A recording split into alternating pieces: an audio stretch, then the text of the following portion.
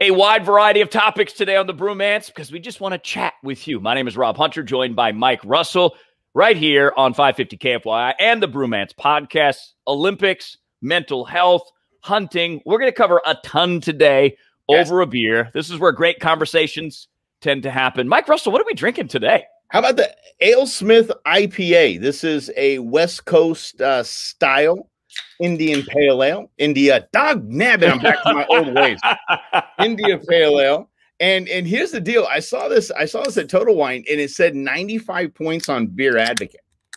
And so I was like, okay, that's good. I'm going to grab it. And then I thought, okay, why did my expectations just fall through the floor?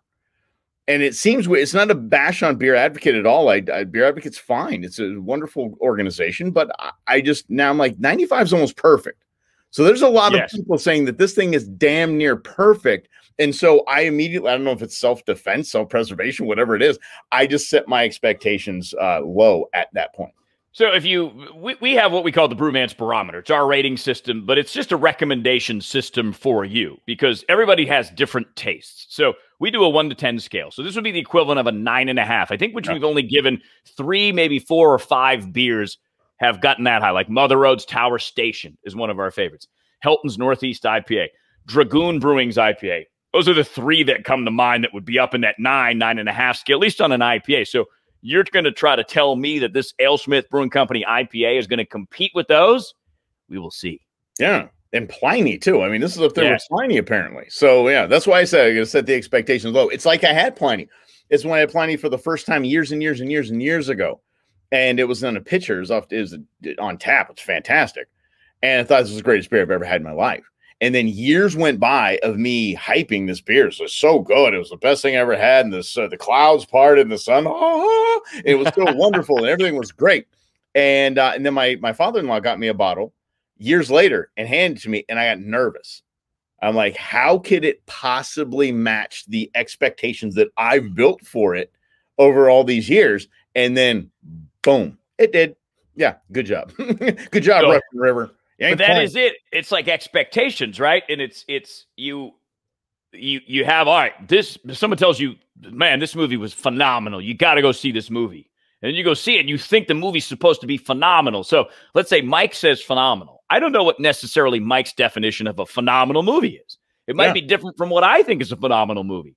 So you almost have to separate that, right? And go, all right, I'm going to approach this with an open mind and see if I can understand why Mike would think it was a phenomenal movie rather than putting, oh, okay, Mike's putting a lot of pressure on me to think that this movie's phenomenal. And you know me, Mike, I'm so counterculture sometimes where if someone tells me the movie's phenomenal, I'm going to be like, it's okay. Yeah, because people like it. But I do like, Rob and I had an acquaintance we used to work with that did movie reviews. And I do appreciate one of his aspects when people say, oh my gosh, this is the best movie I've seen. And he goes, okay, how many movies have you seen?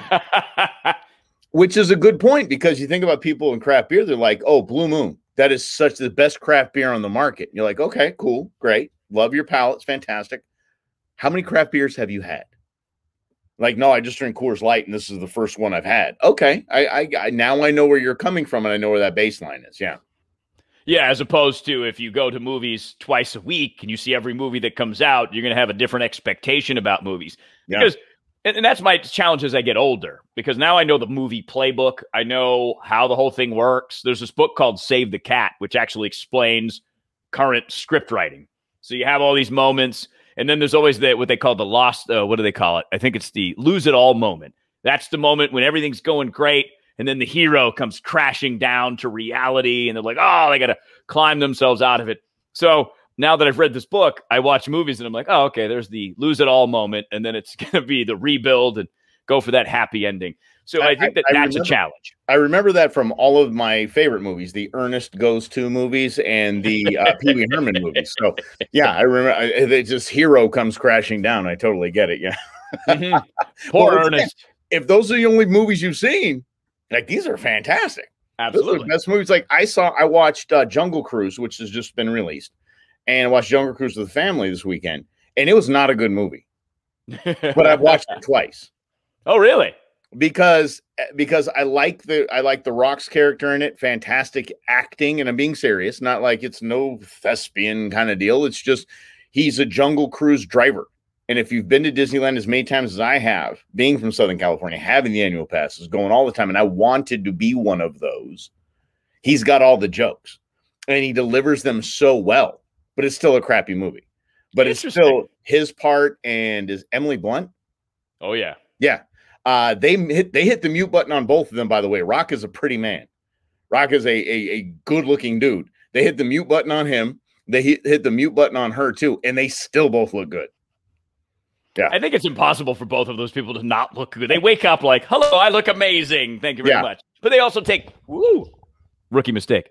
Easy, I knocked my microphone out. I get excited over here. But they obviously take very good care of themselves, like all the time. Like they don't eat pizza once a week. They might eat pizza once or twice a year. Yeah. And that's not a life I want to live. I can choose dad bod and radio face and eat pizza and tacos all the time. Craft beer. Smith's IPA, absolutely. 95 points. Let's go. Speaking of Disney, did you see this just came out today as we're recording this? They have the Disney hotel that they're turning into the Star Wars experience. Yeah. It's pricey. They finally released the prices. I'm going to pull these up for you. Okay. Because I have to just scroll through this article real quick. Because I'm a Star Wars nerd. Rob knows exactly that he's geeking me out right now. And I think he's going to think that he's breaking my heart, but I have credit cards. Yes, you do. So this is a really cool idea that Disney's doing. So you go check in this hotel and you become part of the Star Wars world. Like you do not leave this hotel except to go to Disney rides while you're there. You take a space cruiser to Star Wars Land or whatever. So this is an all-inclusive package that includes food, but for us, the bad news is, Mike, alcoholic beverages are not included. That's okay. For 2 people, 2 nights, $4,809. Take my money. For a studio. Take it. If you add 1 kid, $5,299, so $5,300. Take my money. And then up to $6,000 if there's a kid and a third adult in the room. Take my money. Take my money. And I'm not kidding. You should see how much. I mean, we're going to get into a hunt we're going to go on in October. Wait till you see how much money I spent on that. And so, but here's the deal, though. I mean, we're talking about photography, videos. Every moment will be captured. Every moment's going to live forever, and it's worth it to me. So, as a parent who my daughter's about to turn 16, I know I got a couple years left with her, and then she gone. So, if I can blow some coin now, making sure that I have that experience, that type of experience with her, then it's 100% worth it to me. And I'm not acting like a 1%er. I would have to budget, save, and probably put some on plastic too. But to me, it would be okay. Like I always say, it actually came from another movie. It came from the Willy Wonka movie. He said, you're going to give this ticket away for something as common as money? He's like, they print more money every day. There's only 5 of these. And they print more money every day. There's only 1 of my daughter, and she's only going to be around for this amount of time. So I think it's worth it. I'm in. I'm all in. 100%. And here's why I would agree. So $5,000, let's call it that, because obviously we don't have any kids. So it'll be a little bit more expensive for Mike. But if Lady Brewmance and I decide to do this, you compare what we've spent $5,000 on, right? So we went to Japan and we used a ton of credit card points. I think we went to Japan for less than that. Nice. And I'm not making this a negative comment because it's about the experience. This is something that you will do one time, maybe, if you're a normal person and you budget like Mike will do, but you will remember it forever and you will talk about it forever. That is why I think it is absolutely worth doing, because especially if you grew up like Mike and I did, you're in your 40s, maybe you're grew up on all the Star Wars movies. Here's your chance to actually live what is probably the greatest sci-fi adventure that we will ever know. That's pretty damn cool. And why do you think you and Lady Brewmance aren't coming with me? Oh, okay, perfect. That's goofy to get that. That would be even better. Like if you have a big group of people and we get to take your daughter, and oh my God. Seriously. And just so we're well aware, I will turn to the dark side. If it's an option, I'm going to. If I have the Force, I'm turning to the dark side. Just let me know. That's where we are with the whole thing. So it'll be Mike and me in a lightsaber duel at the end of the stay. We're like, okay, fine. Good side, light side, dark side. Let's go. Greatest Brewmance video ever. And you would have a light beer in your hand, and I would have a dark beer in my hand, and that's why we would one hand light, wizard light swords banging at each other. But then I would just go like this. I would look at you with my light beer, and I'm like, if you strike me down, I will become more powerful than you could ever imagine. And I seriously will Tanya Harding your ass right there. Just take you out. No problems with that.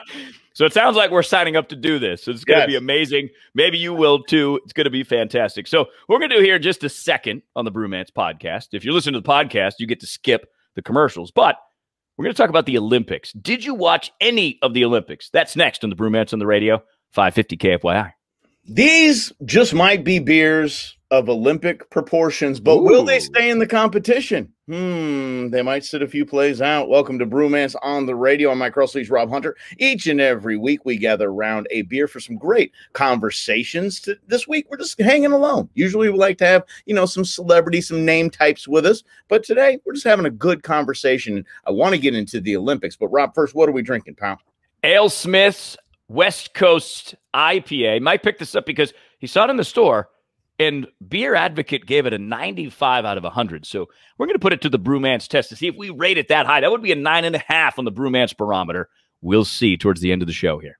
That's a gold medal, if you will. Good one. Yeah, a wonderful segue, right? That's why he's a broadcasting professional. I used to be glued to the TV for 2 weeks. Every time the Olympics was on, winter or summer, didn't care. Didn't care. I loved watching the Olympics. I thought it was fantastic. This year, I think a lot of it was that it said 2020 on everything, and half the world is trying to forget 2020. and now it says now in 2021 it was just weird, and then there was no fans. So there was no there's no energy really. It was almost like watching pro athletes practice. And I was like, but still, I found a new sport that I dig watching, and that is the kayaking, the slalom, where they're in their sit-in kayak and they're like wrapped around their waist. I've never seen more athleticism in Olympic sport. The decathlon, nope. Not as athletic as what these guys pull off. It's pure strength.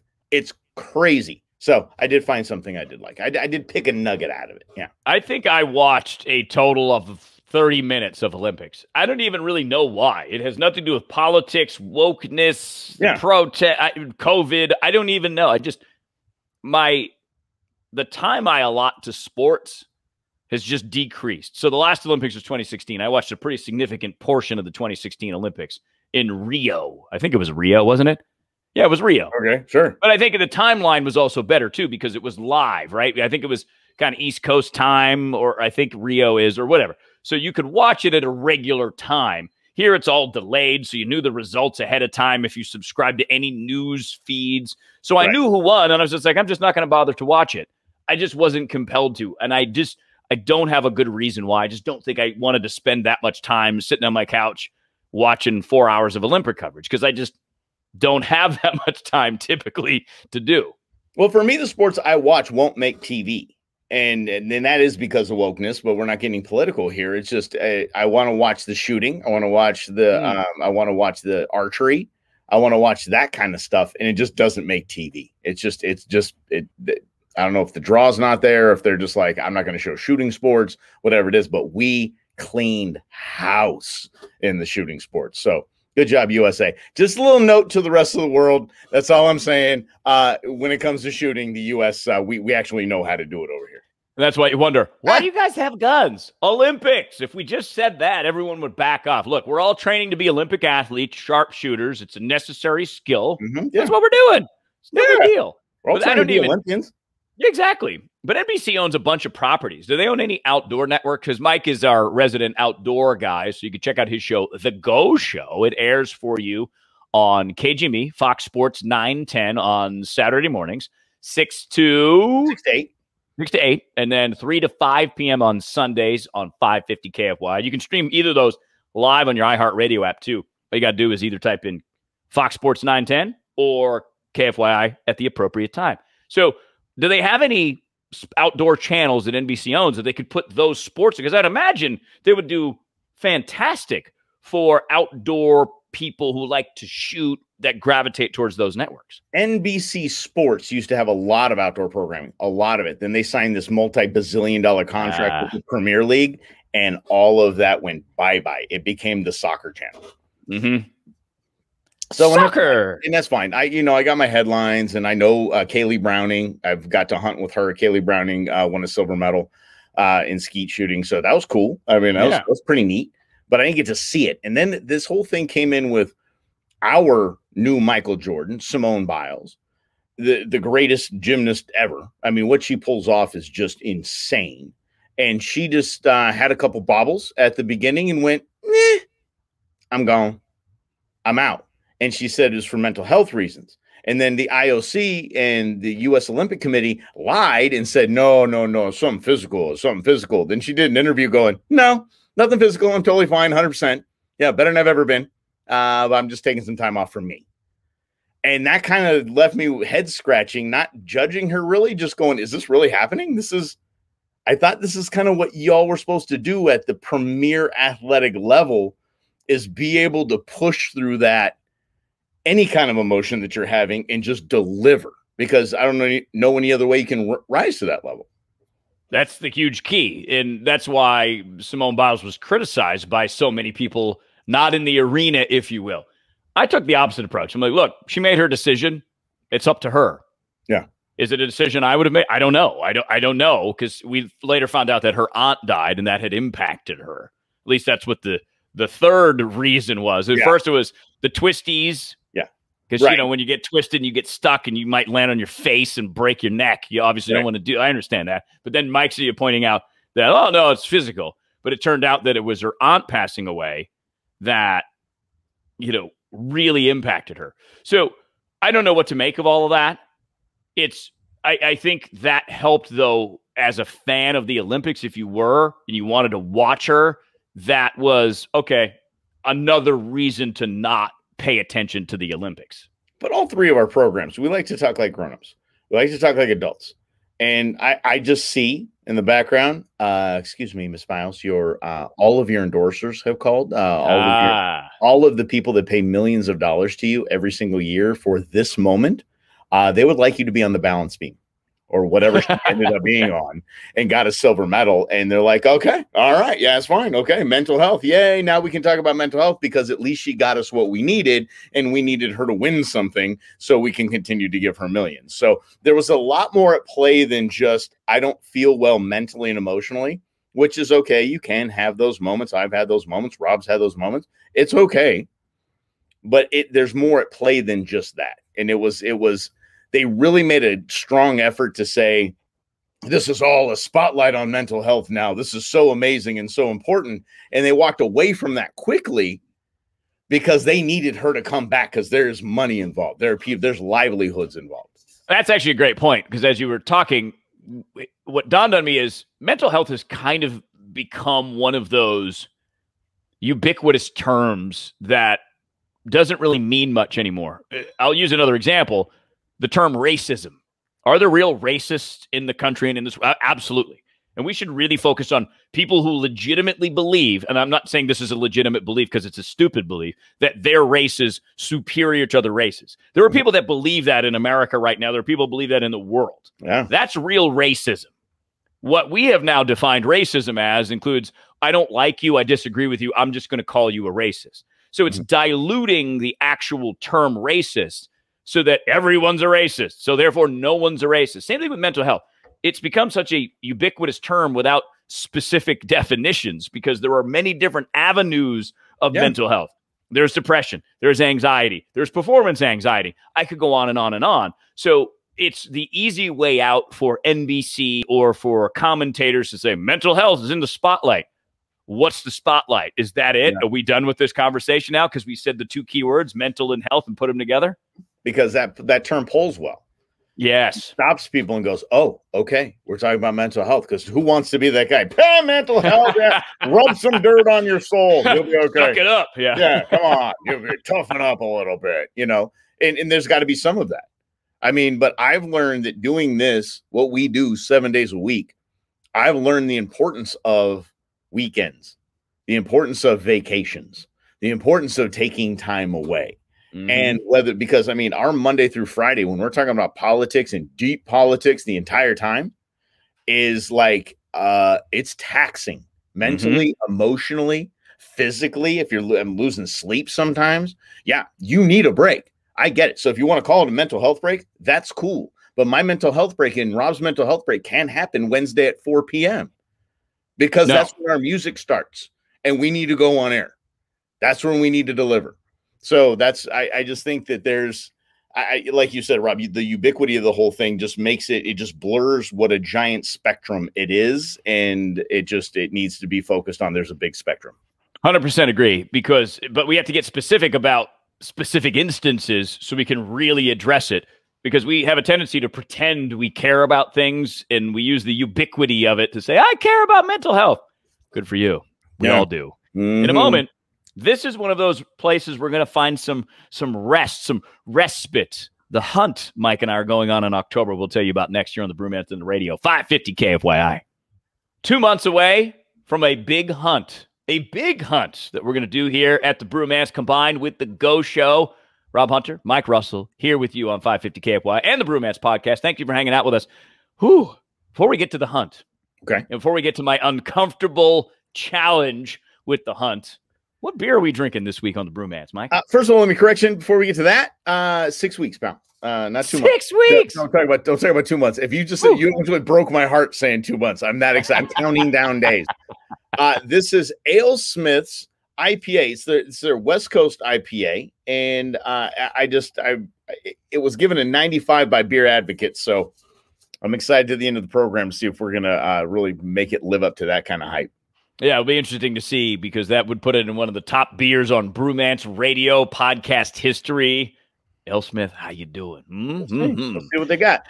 So the first weekend of October, 6 weeks from now, as we record this, we're going up north, going up to Flagstaff, which is about 2-hour drive from the Phoenix area, and we are going to hunt. Now, Mike has taken me out hunting a couple of times.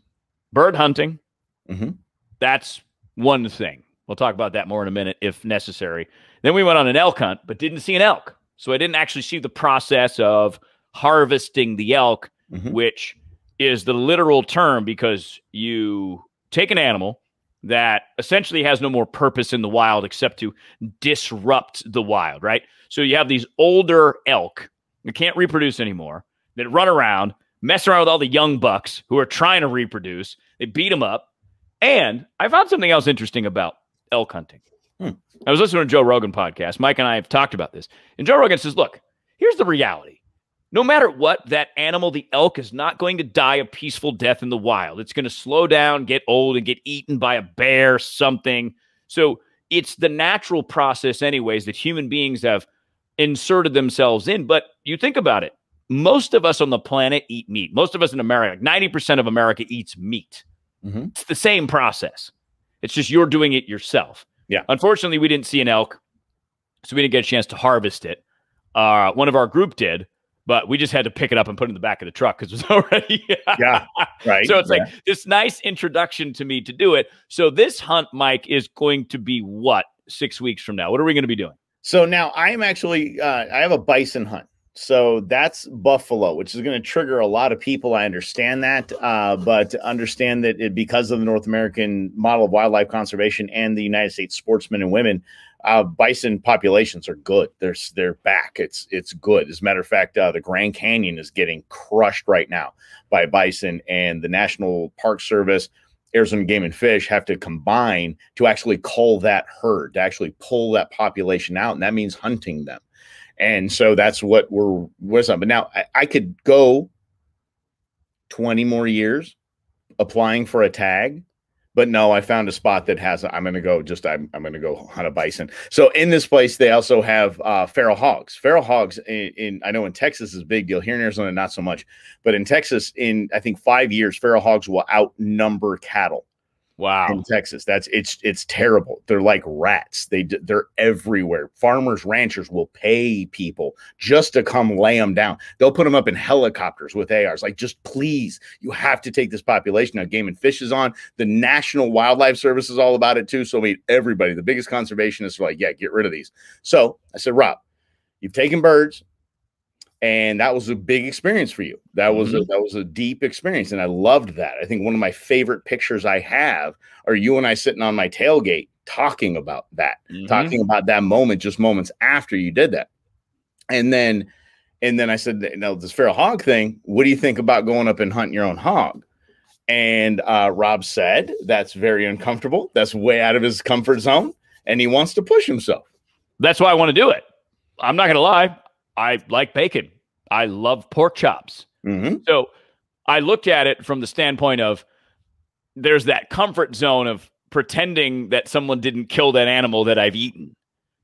It's that next step to actually do it, because I've been on this journey in thinking about how human beings came onto this earth. So whatever it is that you believe, right? We evolved, and it's been hundreds of thousands of years of human involvement, from inventing the fire to figuring out you can harvest an animal and sustain yourself, because life sustains life. That's just one of the things about this planet. When you eat a plant, you're still taking life, if you want to look at it to an extreme point. So I love the uncomfortableness of saying, I'm willing to eat this meat. Am I willing to take it myself and harvest it, and then not just take the animal out, for lack of a better term, but then go cut it open and get rid of all of the stuff you don't eat, leave those for the animals in the woods, and then actually go cook and harvest this meat? Because I imagine this is going to be, so long as I can aim accurately, a transformational experience, because you are doing farm to table on your own in a way. Yes. And it's better meat. It's better quality meat. There's less processing. It's better for the environment. There's no water waste and things like that. It's better. And a lot of people say that. They're like, you can just go to the store and get meat. Okay. When the store runs out of meat, then I'll think about going and doing it myself. No, what you've done is, and I'm not insulting anyone, you're just trusting someone. Like Rob mentioned, you're just trusting someone else to do that for you, and to take that animal ethically. And even if they didn't, you're just turning a blind eye to it. Like, I don't care. I like my nuggets. And it's fine. But there's some of us that choose to try our best to get most of our animal proteins from the sky, from the field, and from the streams. So that's just, it's a different experience. It's a healthier experience, and you are attached to it. You don't want to be just some weird killer. I don't hunt anything I don't eat. I don't want to hunt a zebra, because I'm not going to eat a zebra. I never thought I'd ever hunt a mountain lion in my life until who was the guy from Guardians of the Galaxy? What's his name? And Chris Pratt. Chris Pratt, right. Until he was talking about a harvest that he had, a mountain lion. He said mountain lion is one of the best meats you're ever going to eat in your life. Same with a shark. I thought, no, I'd never eat a shark. Shark's one of the best food you're ever going to eat in your life. So now I hunt and fish for those, because I know I'm going to take every piece of that and put it to the use and the nourishment of my family, my friends, and myself. Which is exactly the way it was 1,000 years ago. I mean, we've created such a convenient life for ourselves that if something happens, obviously I hope it doesn't, most people are not going to know what to do, because we've never had to do it. And that's the point of getting out of the convenience. So I'm looking at this as such a mental challenge to take a step out and be grateful for all the convenience that we have. The fact that there's a supermarket 2 miles from my house that I get to drive to and buy food. There's a Costco 5 miles from my house. Where I got this beer is about 15 minutes from my house. Someone made this beer and put it in a can. I had zero to do with it. These things take hours and days to be able to create, of sitting there. Science. I just get to crack open the can and drink it. Yep. So this is that whole step of, I have to make this on my own and figure out why I'm uncomfortable and whether I can get over that uncomfortableness, because this is the way human beings lived for hundreds of thousands of years. Am I man enough, woman enough, whatever, to be able to meet the challenge that in order to survive 2,000 years ago, 5,000 years ago, this is what you had to do? That's right. And it's going to change your world to actually process that, cook that, and put that on your family's table. It's going to change them. I know you have family dinner night once a week. If you do that and you bring a ham, you bring something like, I don't care if it's pulled pork, whatever it is, you're like, this is from me. It'll change your whole world. It really will. And I'm not being like, oh, it's going to put some hair on your chest. And no, it's emotional. It's a religious kind of thing. It feels great to pull that off.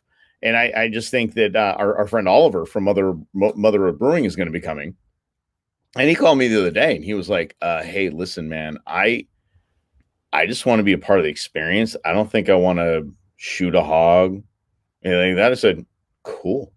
And he was almost surprised by that. I'm like, I'm not going to egg you on to do something you don't want to do. He's like, do you think I can help Rob with some of his processing and then maybe get some of the meat? I think we could probably pull that off. Depends how much beer you bring, Oliver. That's the real right, question. Buddy. Yeah, telling you, absolutely. But and that's the thing. And I encourage all the sportsmen and women out there because we want everyone to come along. And I did a video on the Go Show with Oliver, looking at him going, this is not what you look and see from the cover of the book. This is a hunter. And he's actually taking an elk, javelina. We invite everyone. And if you want to shoot, cool. If you don't, cool. Just come see that we're not a bunch of Yosemite Sam, crazy killers out there. And we actually, this is a religion to us. This is our sport. This feeds us, literally. Approach everything with an open mind. That is the best way to go. Reserve your judgments until you've gone through it. And even then, realize that people have different perspectives than you and different needs and different whatever than you and want to do different things than you. And there's nothing wrong with that. So 6 weeks from now, I'm very much looking forward to this challenge. Thanks, Mike, for setting it up. In a moment, we'll get to Alesmith's IPA. Is it as good as Beer Advocate says? Stay right there. It's 550 KFYI. It might be a little more difficult for you to get into your favorite bar if you haven't gotten that vaccine there. Welcome to Brewmance on the Radio. I'm Mike Russell. He's Rob Hunter, gathering around a beer for well-crafted conversation. Alesmith today. What kind of Alesmith we having, buddy? It's their West Coast style IPA. Beer Advocate gave it 95 out of 100. So we saw that and had to put it to the Brewmance test because here's the deal about what we are at the Brewmance. Not only do we welcome open-minded, non-judgmental conversations, we want to bring you together with us over a beer. We're going to give you our honest feedback on beers. Like, look, should you try it? Should you not try it? Based on our palates, that's what we tell you about. So in just a couple of minutes, we'll tell you if it rates up there as a 9.5 on the Brewmance barometer. Yeah, that's right. Now, it might be a little more difficult for you to get into your favorite bar coming up soon as we have COVID vaccination mandates sweeping across the country. And there are some restaurants here, at least one bar was the first to jump off and say, yes, we are not allowing anyone into our establishment that cannot prove that they have gotten the Fauci ouchie. So it is going to, I think, start to roll. I think that's the first domino that fell. And I'll tell you this, I'm anti-vaccine passports in every piece of my soul, but I love that they're doing it. And I love that they can do it. And I love that they're putting it up to the free market and say, okay, I'm going to take Arizona's temperature right now and see if we're going to keep our business going doing this. Because about half of Arizonans total have been vaccinated. So we're right around 50, 52%. Yeah. Now, obviously, that includes 0 to 12-year-olds, 0 to 11-year-olds who can't be vaccinated because the FDA has not authorized that. Yeah. So I think adults were 60-something%. So we're up in that range. So the thing that I find very interesting about this decision, a couple of things. The science is changing about the vaccines. I saw a story today as we record this, which is the middle of August. The Pfizer vaccine is about 42% effective at preventing you from getting COVID. Right. So with that major change, right, we've gone from 95% chance you will not get COVID to 58% if you're exposed, you might. That's a big change. That's a massive change. So in paying attention to the science, I'm just not sure this is a great idea for a business. And you know me, Mike. Mike and I talk about this all the time. My number one belief in the world is about freedom. Freedom to be you. Freedom to not be oppressed in any way by your government. The fact that you're born means you're born to live free. Obviously, there needs to be some rules to keep society in some order. But this, to me, is a very slippery slope of segregation. And it's based on a power structure. Yes, the free market, this bar, which we're talking about, Merck Bar in Phoenix, Arizona, several others have done this around the country as well. 500 in San Francisco are doing it. But they're also giving the caveat of a negative test. If you can prove that you have a negative test within 72 hours, you're allowed to come in.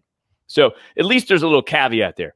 I just get very nervous, whether it's a free market or not, requiring you to do X, Y, or Z before you come in. And don't give me the no shoes, no shirt, no service. That's ridiculous. How many people are showing up, no shoes, no shirt, no service, except in beach towns? Come on now. Right, that's true. We got a lot of beach here in Arizona, though, just no ocean. So we are a beach town, to be quite honest with you.